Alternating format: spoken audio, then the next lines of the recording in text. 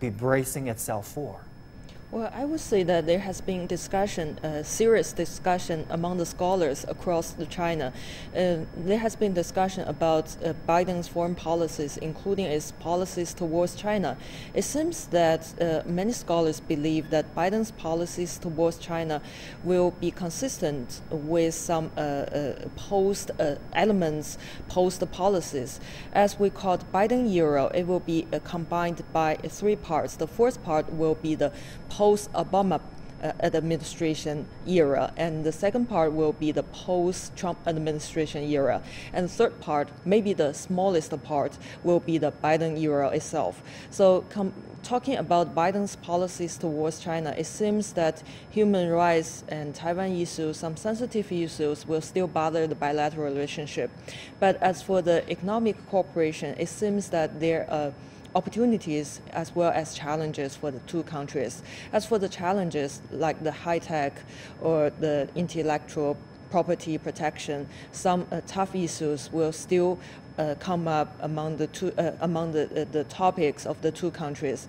But as for the cooperation on specific issues, like the two sides will try to reach out to each other concerning the products, the exchange of the people, and this part, it will be some positive signal.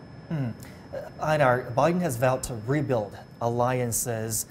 Could we see a new alliance, a new united front to confront China as America rebuilds alliances?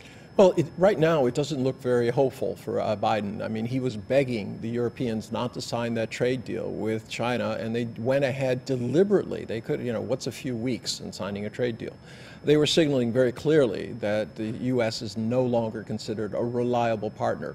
They realized that 44,000 votes in 3 states, and Donald Trump could very well have been the president of the United States. So with that kind of, things going back and this seesaw action between policies in the U.S., they've decided to go their own way. Now, will there be some attempt to create this coalition, especially around human rights, rule of law, intellectual property? Yes. But I don't know that it's going to be effective or have any teeth. Remember, I mean, he's not in, Biden and the U.S. are not in any of the major trade deals that are going on. Not the EU, not RCEP, and certainly not TCP, TPP. Yeah, I know. Yeah, that's it. I always get that confused. That's a mouthful. So, when you start looking at that, it looks like the only place he can run to would be WHO. But what happens when he goes to WHO? China. If he wants to do climate change, where does he run into? China. If he wants to do peacekeeping around the world, where does he run into? China. Right. So right now, his options are getting increasingly limited because anything he wants to do on an international level, including nuclear proliferation, there are still lots of things in the Middle East that need to be attended to.